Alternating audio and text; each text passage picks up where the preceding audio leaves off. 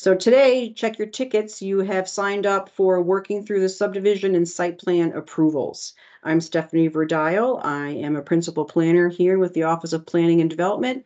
And with me today is Assistant Planner Albina Snagach and Principal Planner Noah Hodgetts. They'll be helping us with the technical difficulties as well as keeping track of questions.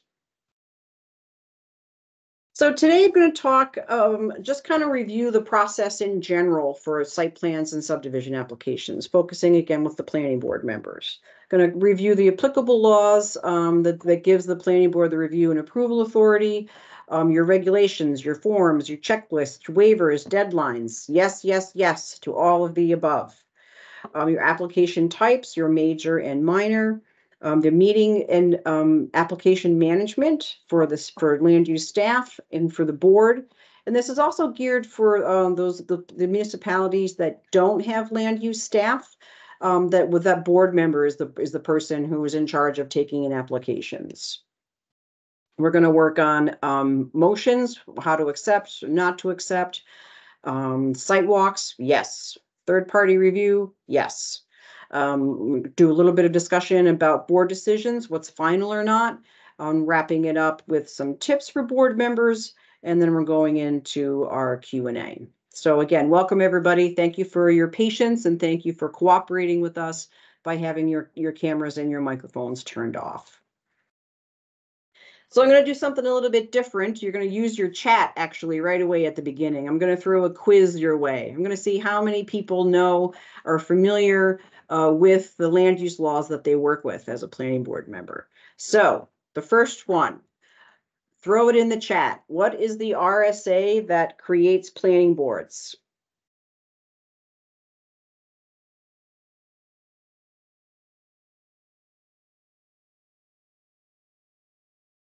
Just jump right in there if you think you know the answer.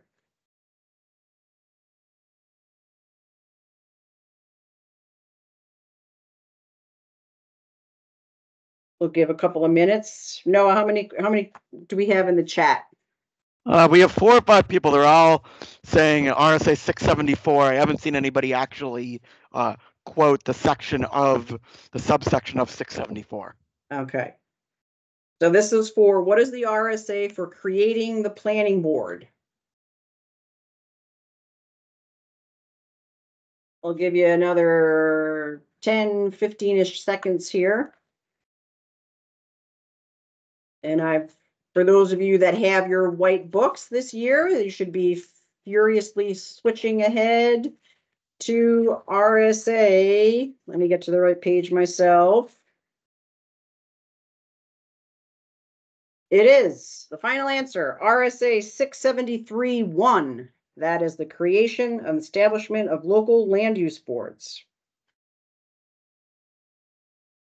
And for those of you who are just joining, please make sure that your camera is off. It's the top of your screen. There's a line through the camera. And the election of officers, next RSA. What is the RSA that governs the elections of officers?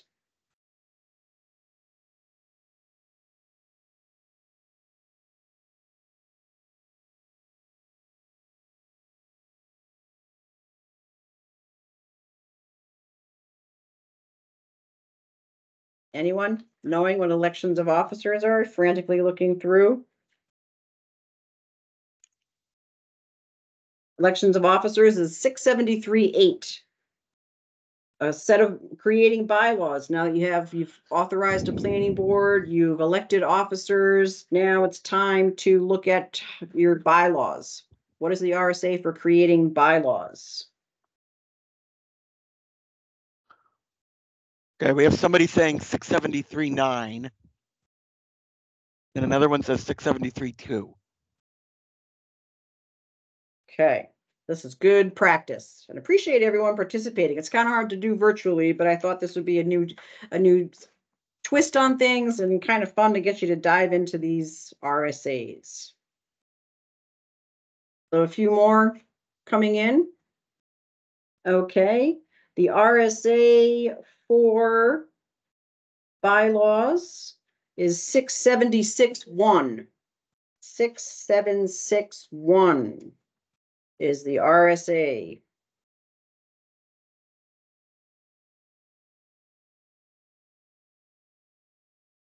What is the RSA for the adoption of the master plan? Anyone know that one? I'll give you a hint. It's in the 674s if you're looking it up in your law book.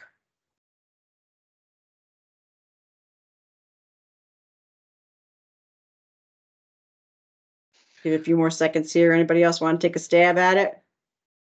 Okay, very good. I see some 674 ones, some 674 ones and twos. Very good. Megan, Rich, who else? Kimberly. Okay, very good.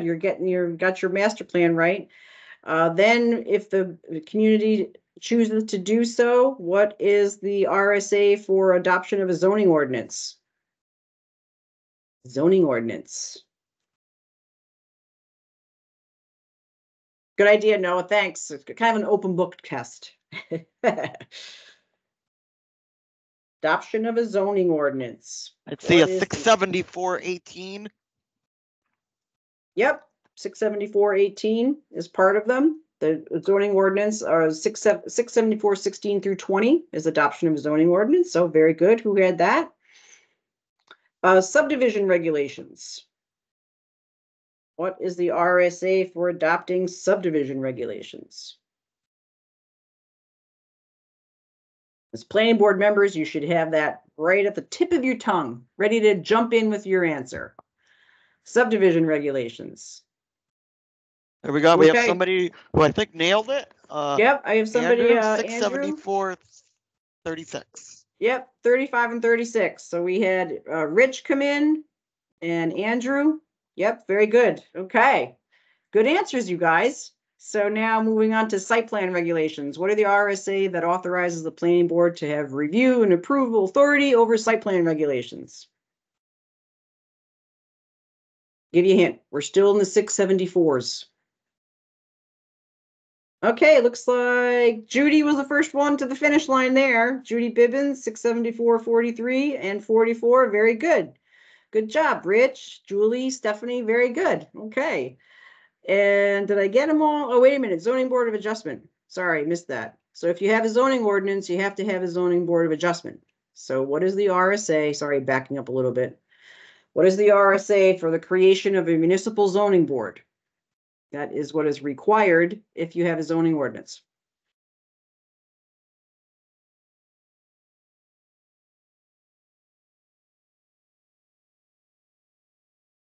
Kind of a not well-known one, but it's still in the land use RSAs. Anyone have? Okay, wait a minute. Looks like we have Kimberly 673-1. Yep, 673. Very good. Okay. Good job, you guys, for a little bit of a different twist here on working with our land use statutes. So we talked about subdivision regulations. Everybody now knows it's 674-36. So subdivision regulations must be consistent with the goals of the master plan as well as the zoning ordinance, specifically when you're talking about location for housing. When you've got the zoning ordinance, what's allowed in what zone, your subdivision regulations should complement that. The subdivisions, according to the RSAs, they may address services or street layout, utilities, public health, your lot configuration, and they should also include what makes a completed application.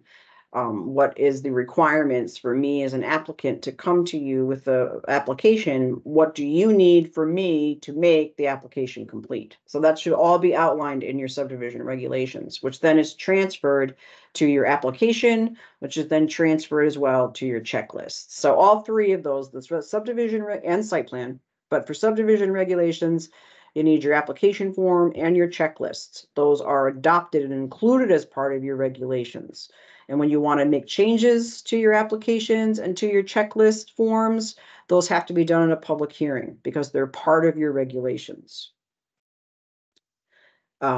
They also describe your thresholds for major and minor subdivisions, what constitute that, what's requirements, what the size is. All of those things are spelled out in your regulations, which and then your application and your checklist follow suit. They all should complement each other.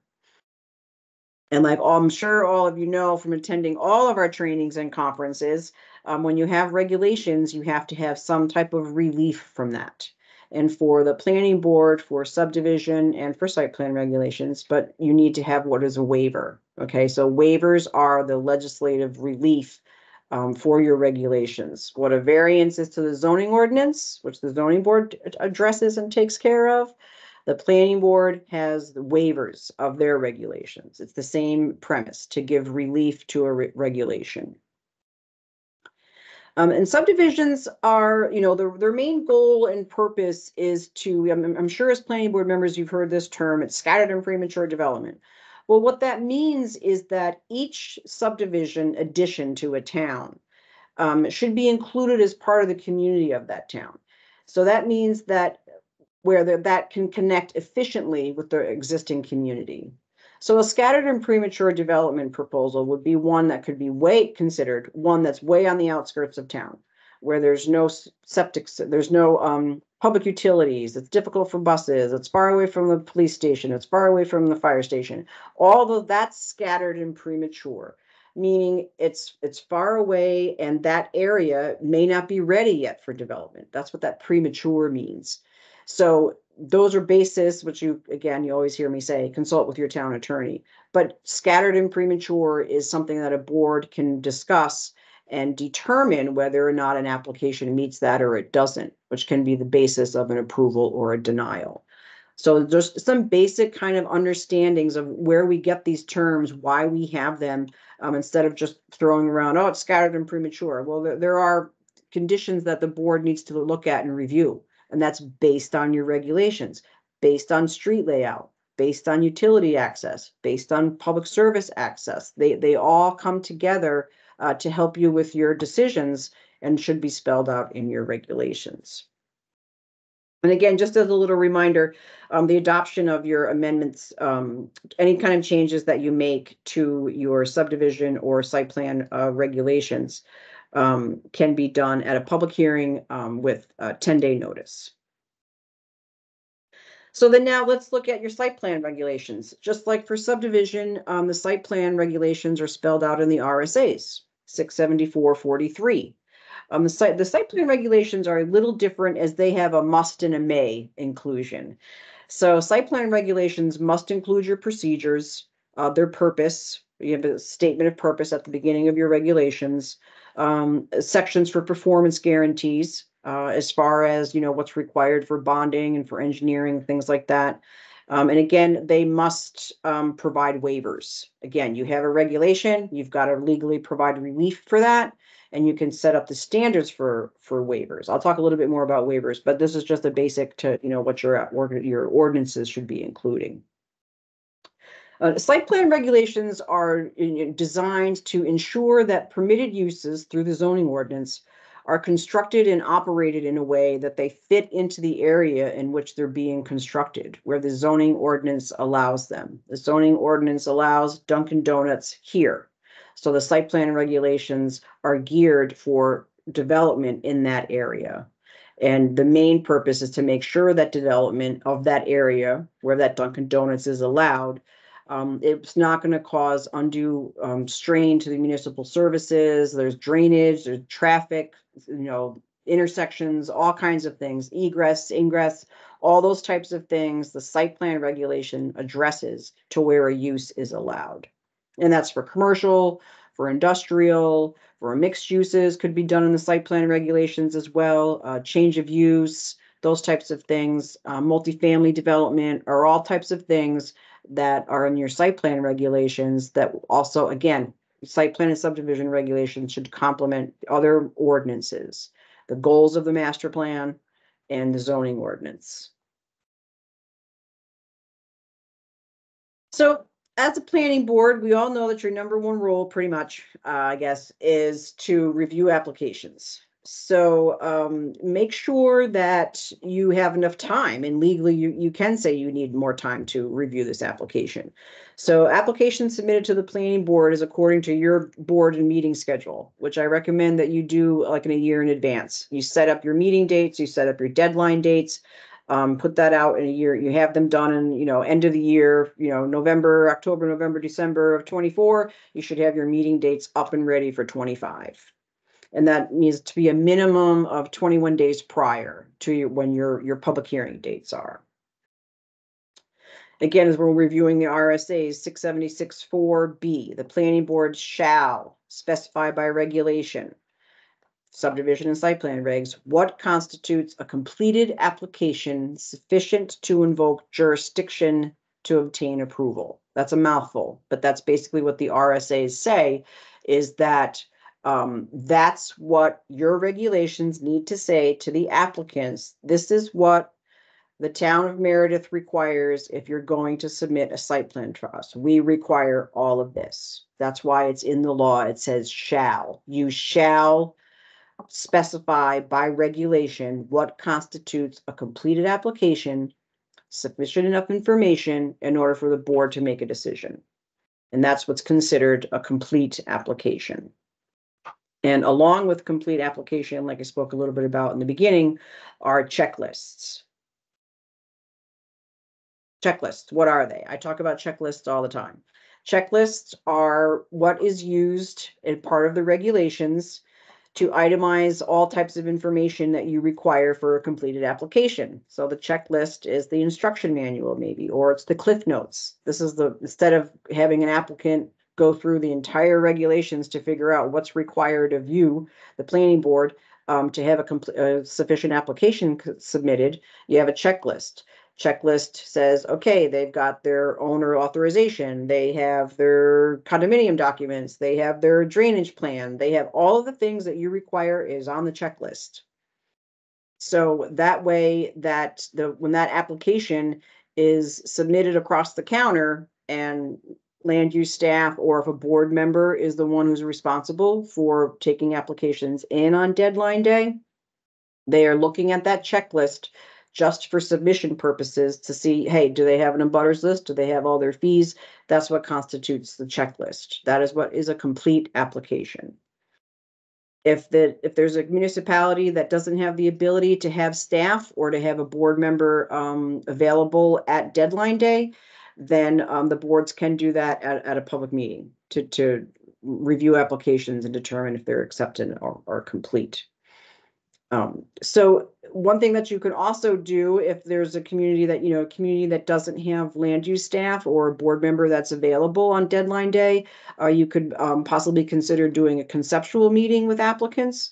That would be, very quick, where an applicant could come in and say, hey, this is what I'm thinking of submitting. The board or a board member could say, we still need this, we still need that. So that way the applicant is coming to you with everything that you need to apply, instead of having this applicant piecemeal. Oh, you don't have this. Oh, you don't have your drainage. Oh, you don't have your abutters list correct. All those types of things.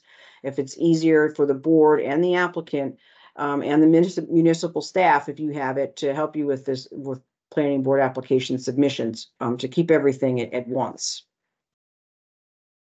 We do have the planning board handbook has a template. I provided the link there that you can take a look at checklists. If you don't have them, or if you think maybe your checklist needs to be updated, please feel free to use that and work with, again, as I always say, work with your town attorney about information for your checklist. So we talk about checklists, we talk about applications and submissions. Again, a formal application to the planning board is what the board shall specify by regulation what constitutes a completed application sufficient to invoke jurisdiction to obtain an approval.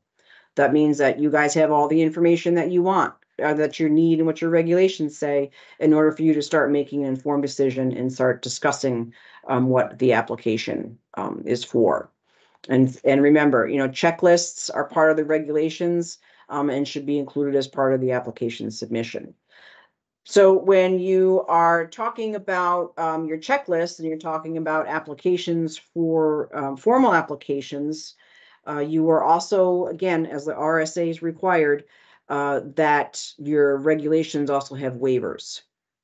So in the site plan regulations, 674-36, 674-44 is where they discuss waivers. You have to have that relief. And applicants, if the onus is on the applicant, you have a regulation, the applicant, the onus is on them to make the case to you, the planning board, that strict enforcement of this requirement in your regulations is going to cause them a hardship. And I know we use that term hardship, but remember, planning board, stay in planning board lane, and you are reviewing waivers. The waiver definition can include a hardship. That's the waivers for that hardship. So that's how the planning board works through the waiver process. If the applicant is saying, hey, here's an example of a hardship. So I'm doing a subdivision and my lot is 500 acres, but I'm only subdividing maybe 5 acres down here on the bottom. So but your subdivision regulations say, in order for a subdivision to be considered, you have to survey the whole parcel. Well, I'm going to come to you and say, surveying 500 acres is, a huge hardship for me, terrain-wise, time-wise. So you're going to make the case to the planning board to ask for that requirement to be waived. I'll still have survey at the bottom. There'll still be, legal meets and bounds, but to survey 500 acres is a hardship for me. And that does not go against the spirit and the intent of the regulations. So the board is still going to have a subdivision plan proposal in front of them that has, surveyed lots, and there's still deed information. So those are the types of things that the board can take into consideration when you're considering a waiver. Okay. They should be in writing and they should identify the exact section of the regulations. So if an applicant just says, yeah, I want a waiver from section, 2542, and they don't describe what that is, then the onus again is on the applicant to specifically itemize that section of the regulations and then give their justification for it in writing. And when the board is considering a waiver, you need to be very clear as to whether you're granting it or not. Make sure what your reasons are for granting it or not. So a couple of questions that the board can ask when they're considering waivers, and this is part of the acceptance process, okay? So a couple of things to keep in mind. Again, what is the purpose of a checklist? What is the purpose of a waiver? The board can ask, will this affect the information that we need in order for us to hear and decide on this application? Or is there enough information to make an informed decision based on your regulations? So if my scenario with the 500-acre lot, can you still make an informed decision about a 3-lot subdivision out of 500-acre lot total? Because I have 3 lots, subdivided down at the bottom. There's a surveyed plan. I have access. I have everything down at the bottom. So I'm asking for a waiver. You as the board make the decision. It's your decision whether or not you say, no, Stephanie, you have to have 500 acres, or yes, we feel we're going to grant you this waiver, because you can still make a decision based on what's submitted to you. And if the waiver is granted, then the application is moved forward, accepted as complete, and then you can begin the public hearing. Deciding on whether or not an application is complete and open and have a public hearing can be done at the same meeting, as long as it's noticed that way to the public and to the abutters. And if it's not accepted as complete, if the waiver is not granted, then the application can be denied. So make sure for either way, whether you're going to grant a waiver, have your decisions as to why you're going to grant this waiver, and put that into the reasons granted. If the reasons are denied, then make sure that you put in the denial for the waiver. The waiver request is not accepted or approved. Make sure your reasons as why are not put into that. And after an application is not accepted because you didn't grant a waiver request, the planning board or staff should work with the applicant to make sure the applicant understands what is expected of them and what they need in order for you to grant that waiver. And as well, please make sure that you're working with your town attorney on if you haven't granted a waiver, and for assistance on helping the applicant. So you've got waivers and checklists for what types of applications. So again, I talked a little bit before in the beginning about major and minor and whether in subdivisions and site plan regulations. So those regulations need to define the threshold and the descriptions as to what a major site plan is and a major subdivision and a minor subdivision and a minor site plan, based on, size of the building, based on square footage, based on number of lots. Those types of things are your thresholds. Also, the regulations should include if third-party engineering review is required for either a major or a minor or for both. If there is an established TRC in your community that has minor site plan review authority, then that should be in your regulations. The TRC has their own regulations if they have minor site plan review authority, and yet it's based on your thresholds. So make sure that major and minor subdivisions and site plans are defined and that thresholds are given. So whether you have land use staff or whether it's a planning board member that is the person who's responsible for taking those applications in off the counter, this is just some information on what can make hopefully your life easier when it's deadline day. Deadline day can be, sometimes very hectic. The number one thing I will say is that when you set your meeting schedule, set your deadlines. Have the deadlines in your application. Have the deadline times in your regulations. Don't allow for 429 drop-offs. Don't let somebody come in with an application like this at 429 on deadline day, expect to get it in on time and expect you to process it thoroughly. Okay, when I was a town planner, my deadline was noon. My deadline day was noon. That way I had time, I had the rest of the day to organize the applications. If somebody was missing something small, I could call them quickly and say, hey, you forgot to submit me a check, bring it over. You can still work with the applicant and work with people that want, the planning board to review their applications, and you're not doing it at 4:30 in the afternoon. Make sure you have a. Oh, I'm sorry, Noah, somebody have a question? Sure. Yeah, we did. There was one question we'll get to later, but there was a question on minor and major site plan review. The question is from Julie. Do you have to have minor and major site plan review components in your regulations? Is that required? Components. Well, I don't know what you mean by components, but if you mean like what is the difference, what makes up a major site plan, what makes up a minor site plan, yes, you need to define what the guidelines are for that. A major site plan could be anything and whatever that community wants. A major site plan could be anything over 10,000 square feet. A minor site plan could change of use, anything on, anything under 5,000 square feet. So those should be spelled out in your regulations. You need to make sure your regulations are clear to the public, clear to applicants, clear to the board as to what type of application you are reviewing and what threshold that is. I hope that answered your question. There's a follow-up comment that they're saying that they don't define them in their ordinance, in their regulations. Okay. They haven't distinguished between the two. Something to consider. I find it easier for boards to work and operate if there is a definition of major and what makes a major and what makes a minor. It's something to review with your staff or with your town attorney. But if that's been working for your community, then that's the way it's been working for your community. So, okay. Let's see here. Let's move on to staff application management relatively quickly. Keep these questions coming. We will get to them in the chat. I just want to get through some stuff here. So initially, when it's deadline day, there's a couple of things that can make your life easier. Create a spreadsheet for tracking applications, when it was submitted, when it had a first public hearing, when it was approved. All those types of things are very helpful to keep track of the applications, especially if you're getting a lot at one time for one meeting. It's very helpful. It's not really staff, in my opinion, it's not really staff responsibility, municipal staff responsibility, or the board member who's working on deadline day to verify the abutters for the applicant. You can assist the applicant with abutters and where to find the information, but I would not take municipal staff time to do an applicant's job. So make sure that when one of the first couple of things that you do when you're reviewing an application, that initial review is all of the information necessary. Obviously, a butter list completeness and inclusion is necessary for that application. So abutters are the onus is on the applicant to do that.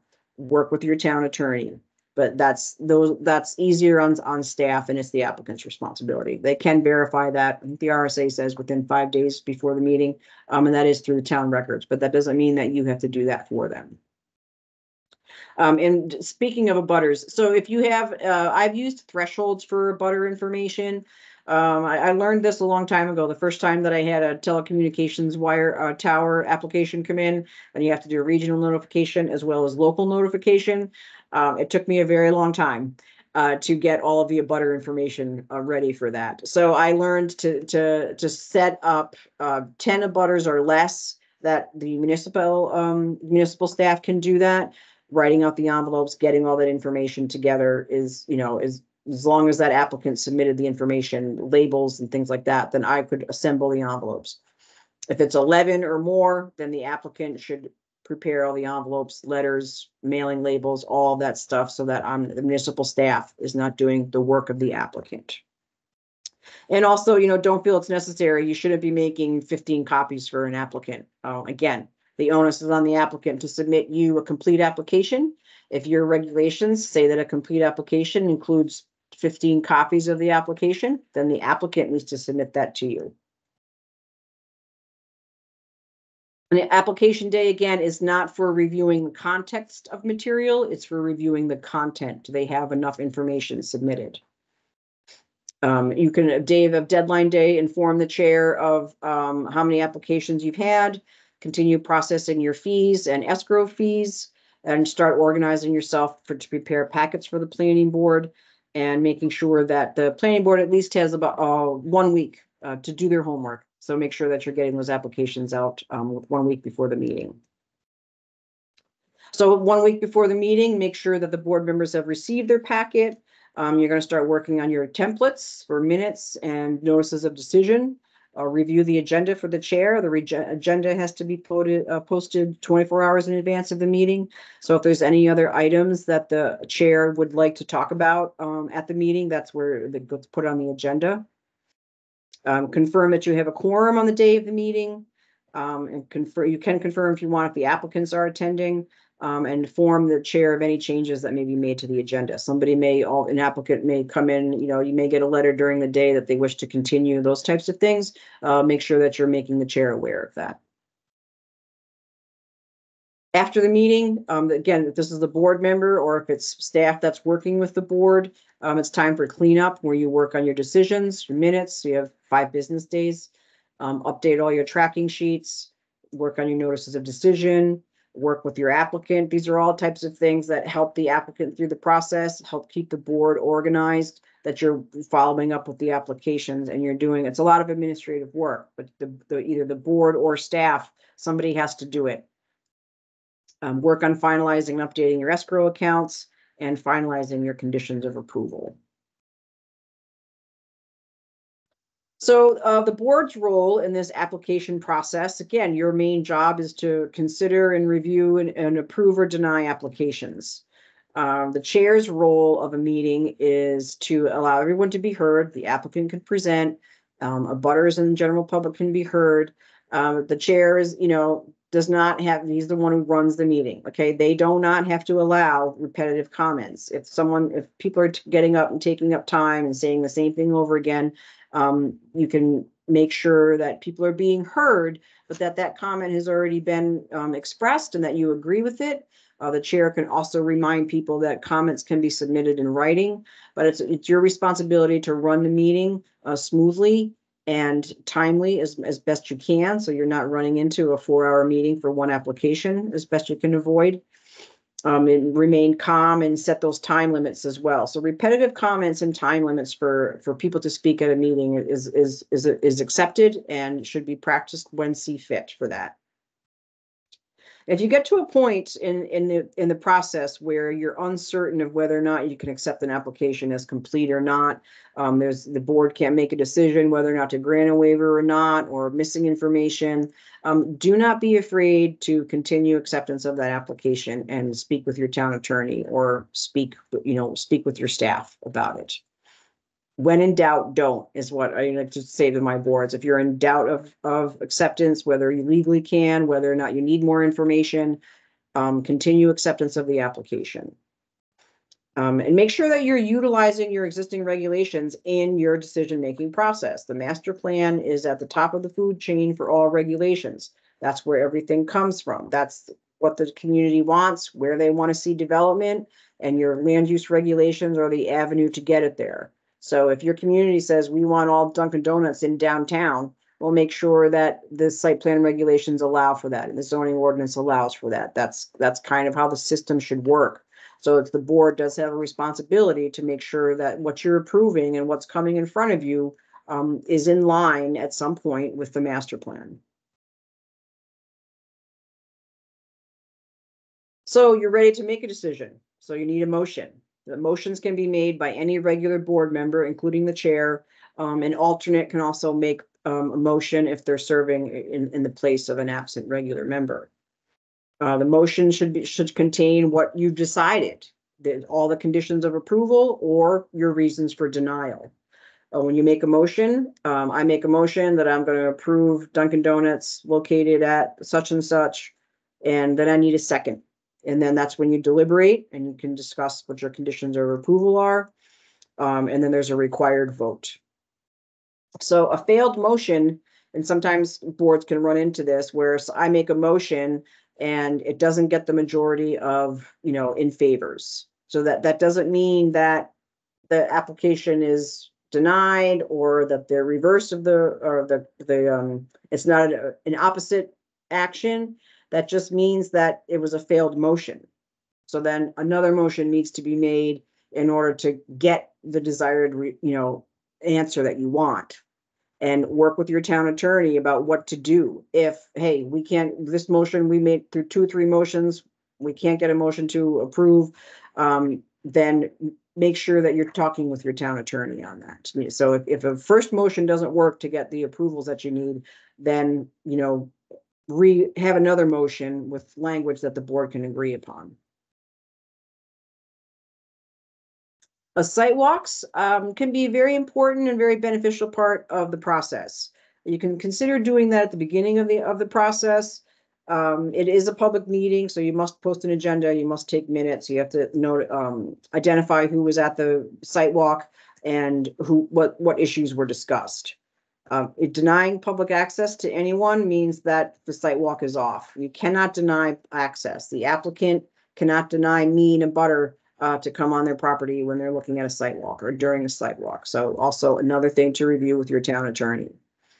If site walks are, good thing to consider, even if you just drive by them as a board, it's a good thing to get that visualization of what that proposed development is in for the neighborhood. Okay. And make sure you're doing it by yourself. Don't have members, going to site walks together. If you show up at the same time, kind of keep your distance, even if you're not even talking about the application, perception is key. So make sure you're making some effort to do some type of site walk. It's very beneficial for the process, whether it's by yourself or as a board. Board's role for third-party review, I would say yes, yes, yes. The RSAs allow for it, and it's very beneficial for a board, especially when you're talking about complex applications, large applications, new technology applications, so to speak. It's something that's never been done here before. Anything that's phased, third-party engineering review can help with that, about what the board should be looking for and expect during a phased development. It's an expert in that field working on the town's behalf. So don't really necessarily always take the developer's engineer's word for it, especially when it comes to roads or drainage or traffic or anything like that. All third-party reviews by law are required to be paid for by the applicant, so it does not cost the town anything, and it's in the town's best interest. You can work with an engineer to get some type of general estimate for how much it would cost to go through this process, and then those are the types of things that the applicant would submit. You can also consider working with your town attorney as far as getting that process of the third-party review into your regulations. So the role of that expert, again, is to develop an improved plan. The third-party review engineer, surveyor, or expert has your regulations. The applicant's on the other side with their idea. If it's necessary, then the applicant and that engineer can work together, because the application will be meeting the purpose and intent of your regulations. It establishes your basis for an approval or denial. And you can actually also use the town engineer or whatever the expert is throughout the whole process, through construction, through inspections, through final inspection, if there's escrow monies to be drawn down, all those types of things where the town, it has that expert working on their behalf. Third-party review should be used, it's one of those things where should really take advantage of it because it's very beneficial for the town and for the approvals.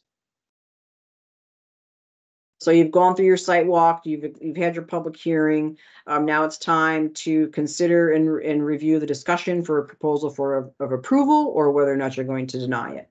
So as a general courtesy, the board can kind of wrap it up. The chair can start saying, last chance for rebutters and for the applicant to speak. That's when you close the public hearing and you begin your deliberations. So that's the time when the board can discuss with staff or just with board members what potential conditions of approval you'll be working on.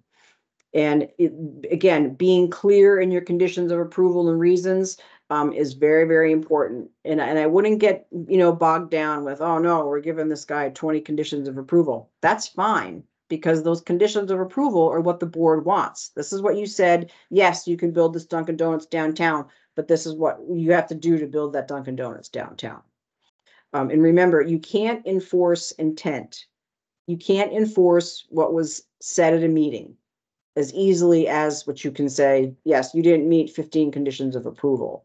If the applicant says at a meeting, oh yeah, the applicant said they were going to plant a lot of trees, and you don't put that in your conditions of approval, and it comes down to it, and the applicant didn't plant a lot of trees, then that's where you have an issue. So you're better off with more conditions of approval for enforcement and for aesthetic and for harmonious reasons.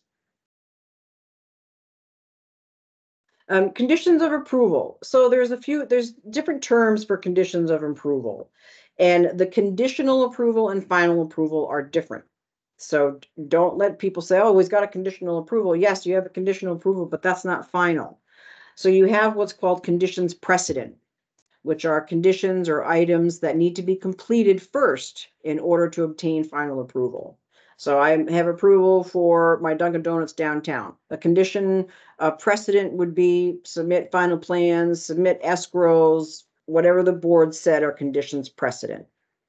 Get your state permits, all those types of things have to be, submitted before a final approval can be granted. So a conditional approval is not final. Okay, you can have conditions precedent that can lead to the signing of the final plan. That's kind of how that process is supposed to work, that the plan is finalized when those conditions precedent are met. Conditions subsequent are conditions that are kind of like the life of the development. Okay, I'm my Dunkin' Donuts in downtown.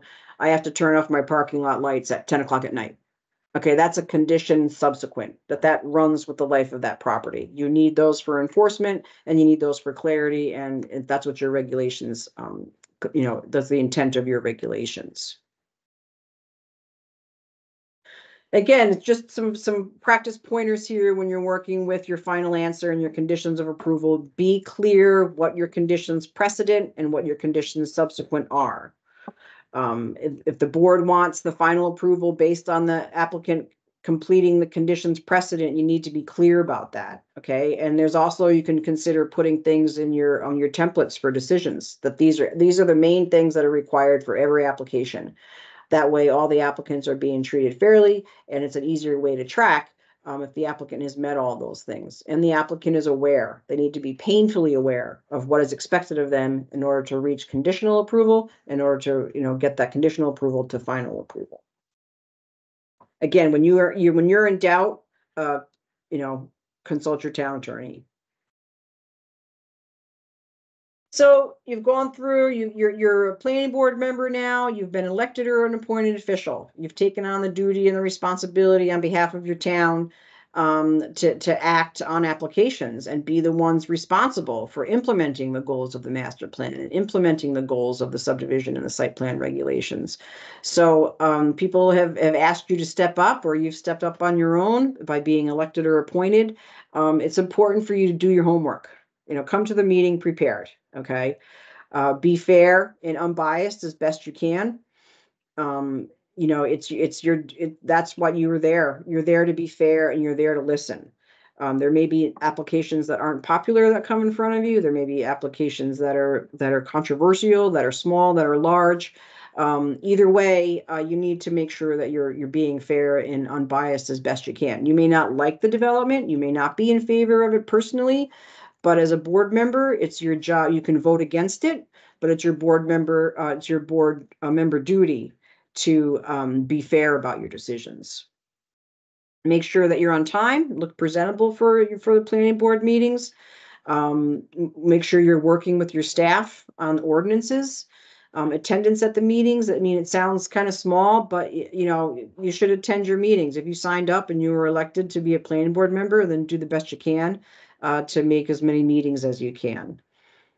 Make sure that you're cooperating with other boards. Again, these are just kinds of roles of being a planning board member and roles of how to get through the subdivision and site plan process. All of these things are what it takes to be a board member, what the people who elected you expect for you to make decisions. They may not agree with them, but that's part of being a planning board member. And be respectful of your fellow members and of the public as a planning board member. I know it's hard. Applications can get very, heated. Discussions can get very heated, but be respectful and fair to the public. Make sure you're doing some refresher courses with your town attorney on RSA 91A and not have communications via, email. And don't use social media to discuss applications. Again, as a board member, you're supposed to be fair and unbiased. And posting something on Facebook or whatever that you don't like drive-throughs in your town is opening up your town for a lawsuit if there's a drive-through application in front of you. So you need to be mindful of those types of things. And again, don't abstain from voting. Say yes or no. That you've been put in that position, you've been elected to that position to make decisions. And again, they may not be the most, favorable decisions or the most liked decisions, but abstaining is for an application. If you weren't there, then you can abstain. But when you've been there, you've participated in the process all along, make sure that you're voting.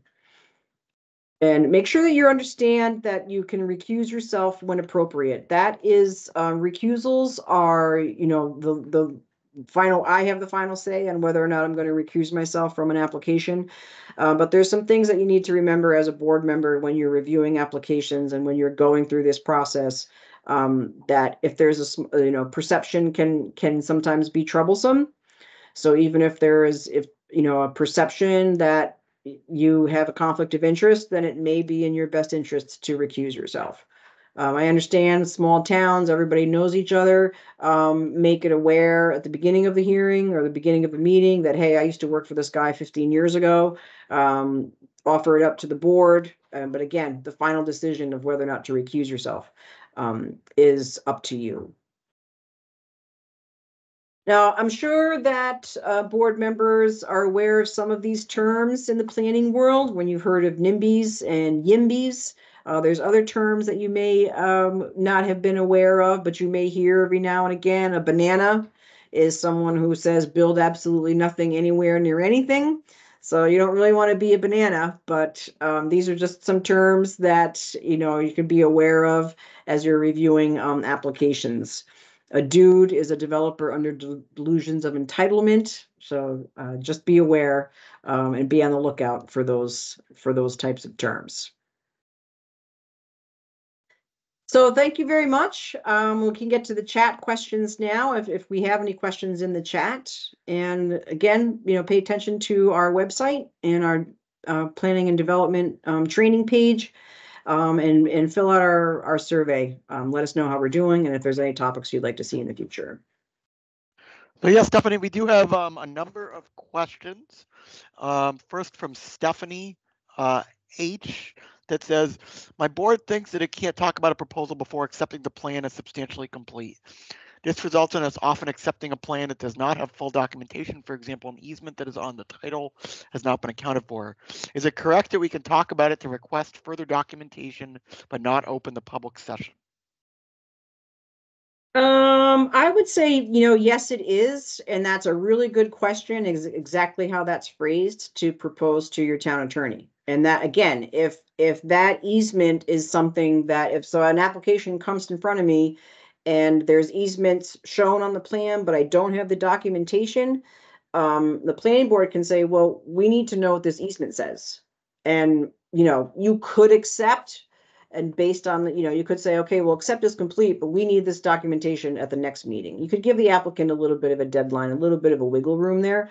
But that's kind of a good example, is that if an easement is shown on a plan, but there's no document to describe what that easement, says, then, yeah, that could be something, in my opinion, my non-legal planner opinion, that is something that could be, continue that acceptance until you get the information that you want. But again, you need to verify the board's policy with your town attorney, as they're the ones who are defending you.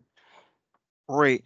There's a comment from Andrew Bodnarick that says, going back to the minor and major site plan review question of specifying the different requirements in the checklist. I think that was just a comment. A question from Ann Cunningham. We're having a great difficulty finding a third-party reviewer. Any ideas on how to find one? You could put out, I don't know what you've been using or doing, but you can certainly put out an RFP.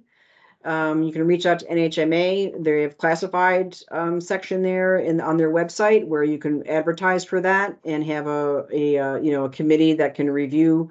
I've worked with and know communities that have different engineers for different types of applications. But I guess the one thing I would do is put out like a search committee, have the planning board or other staff members get together and decide what you want. What type of engineer are you looking for? Are you looking for all full-time? Are you looking for just certain applications? And put out an RFP, request for proposals or qualifications, however you want to say it. Great. And another question from Ann, is the board required to obtain the applicant's approval of the expert and the cost of the expert of the third-party reviewer? Is the board required to obtain the applicant's approval of the expert and the cost of? I don't know if they're required, and that may be a little bit of a nuance to ask your town attorney.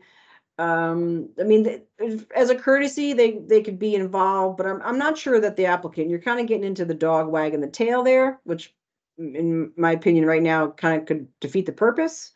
But you can certainly, work with your applicant on that. If they have an issue with an engineer specific, you need to figure out why.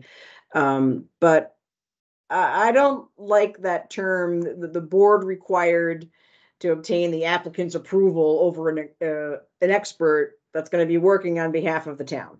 But that's it should be a little bit more the town's expert that the applicant has to work with. Just my opinion, but work that out with your town attorney if it's an issue. And great. And there's a request from Joanne Carr to please discuss findings of fact prior to the notice of decision being issued. Findings of fact, meaning the RSA update a few years ago. I believe that's what the question, what the comment was about. Okay, so that's yeah, that's, and chime in yourself for the findings of fact, questions here. I'll punt and say work with your town attorney. But your findings of fact are should be based on how this application is meeting your regulations. Yeah. Yep. And I would just add that it applies now to both approvals and disapprovals, Mm-hmm. or approvals with conditions. Again, as I think we put out in one of our guidance document 2 years ago that we authored with NHMA, obviously depending on the complexity of the application and whether it's a non-controversial application or not, you kind of use your judgment in terms of how many details really need to go into the findings of fact, whether it has a chance of being appealed or not as such. Right. And I think kind of the goal of that, because the legislature didn't want planning boards to say, we deny you because, we approve you because. So when you get to that findings of fact, it may be considered a little bit redundant, but it should kind of, be in conjunction with your conditions of approval. The conditions of approval are kind of, at the end, we're approving you and this is what you have to do. But the findings of fact are like, yes, we feel this, you meet this requirement, you meet this regulation, meet this if part of our regulations. Again, things to review with your town attorney. You should have a work session with your town attorney and go over these types of things. They're the ones that have to defend you, and they're the ones that can help you, figure that out. Maybe a template, work with your town attorney to get a template together for the planning board as for the findings of fact. That may be very helpful. Again, that way everyone is being, considered the same. All considerations are across the board for every applicant when you go through your findings of fact. Great. Question from Jessica Call. When exactly does the 30-day appeal period begin? Is it after receiving conditional approval or final approval? According to the RSAs, the 30-day appeal period begins the day after the decision was made. It's the decision. So if my planning board met last night and we decided to approve something, the 30-day appeal period begins today. Great. There was a question about slides. I put the link to the slides here. They're already on our website. You should be receiving a follow-up email as well with that, as well as the recording link.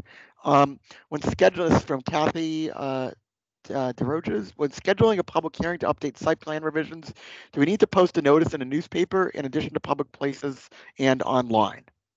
Yes. So if you can update your subdivision site plan regulations, your excavation regulations, any regulation non-zoning ordinance, you can update any time of the year. It just needs the 10-day public notice, just like you'd be hearing an application. So whatever your regulations say, where you post and what the RSAs say for where you post things. So if you're doing a newspaper in 2 places in the public and your website, then yes. Doesn't have to be noticed to direct abutters. It has to be noticed to the public. So that could be newspapers, website, 2 public places, 1 or 2 public places. Great, and I think that was it. That was the last question. You're punching on the findings of fact. Yeah, I see that. Yeah, it's tricky. It was confusing when the RSA came out. Like Noah said, like 2 years ago, and our office and NHMA worked on trying to navigate that. So jump on NHMA's website. No, I think we have that on our website as well, don't we? The guidance. The guide. And I believe we do have some additional language and guidance, and maybe even a template in our planning board handbook. Yeah. As well. It doesn't say, I know folks wanted these are the findings of fact to include, but at least to kind of document a form for how to kind of document it out and how to kind of break information up. Yeah, absolutely. And again, I can't encourage enough for planning boards, if you don't have staff, or for staff for planning boards, really have a good relationship with your town attorney. And if any municipality out there is giving you a hard time about the cost of a town attorney, just give them my phone number, okay? Because working with your town attorney and having your board make legal sound decisions on their procedures, on how they're operating, on the decisions that they make, it's extremely important. An ounce of prevention is worth a pound of cure. If it comes to lawsuits. If the planning board innocently made a mistake on a findings of fact, because they didn't have much guidance, or for whatever the case is, next thing you know, you have a lawsuit or the threatening of a lawsuit, which is stressful and expensive and time consuming. Consider having work sessions with your town attorney. That it's very important. Go through, make a list of what you want to talk to them about, and have work sessions with your town attorneys, municipal attorneys. And we did get one more point, and I think Lisa is correct here. She said, planning board does not require notifications in papers anymore. Mm-hmm. Correct. ZBA still does, only 2 places, and website counts as 1. Yeah. And there actually was a bill this year to try to change the language for ZBAs as well, which unfortunately has died this year. Yeah. Yep. So ZBAs are still required in the newspaper, but yes, that's again, and if you look into the other additional writings in the fine print, it's also what your subdivision regulations say. So it actually kind of brings up a good point, Lisa, that if your subdivisions, say you have to post in a newspaper of genuine circulation, and the RSAs changed, and you're not doing that anymore because the RSA changed. We got to make sure that your subdivisions match that. So again, work sessions once a year, a few times a year, go through your regulations and make sure everything in your regulations is up to date with the RSAs. So we've run a little bit over. Just last, I can, if everyone doesn't mind, I could take a few more questions before we wrap it up. But again, thank you for your attendance. Thank you for helping us out today at the beginning when we were trying to figure out, the changes to teams. So we've been used to one system and they change it, and now we're trying to get used to another system. And check out our website. If you have any questions, feel free to give me a call. My email is there as well. Our planning and zoning training page has our tests. It has the update for our planning board zoning books. And we're interested in your feedback and your comments. So if you have the time to please participate in our anonymous survey. And I see Andrew. Andrew must have attended one or two of my trainings in the past when you cross-check your definitions and all regulations. Absolutely. That's what you should be doing with your zoning ordinance.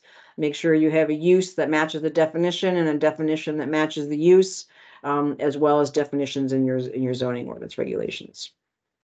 Good job. And again, thank you for participating in a little quiz at the beginning, and I hope you found it fun, kind of do something a little bit different. And thank you very much for attending. Have a good day, everyone.